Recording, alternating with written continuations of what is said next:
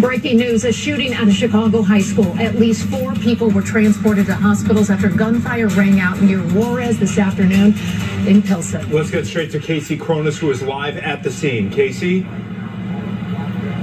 Anthony and Sally, we're just now learning that 1 person was killed and 3 others were injured in a shooting outside of Juarez High School near Cermak and Ashland here in the city's Pilsen neighborhood. Still a major police and fire department presence on scene and a scary situation at this high school. Students were released around 2:30 today, and one parent tells us his daughter was told to get back into a classroom, any nearby classroom, because of an incident that was unfolding outside. We have some video of the scene from earlier today.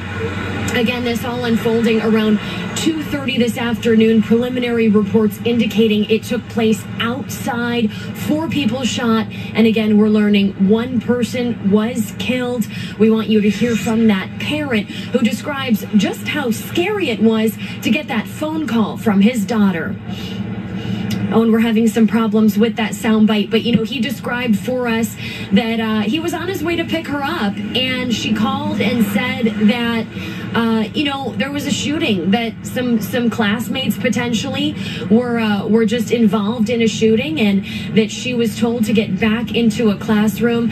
So right now, EMS and fire still on scene. We are waiting for more information from police.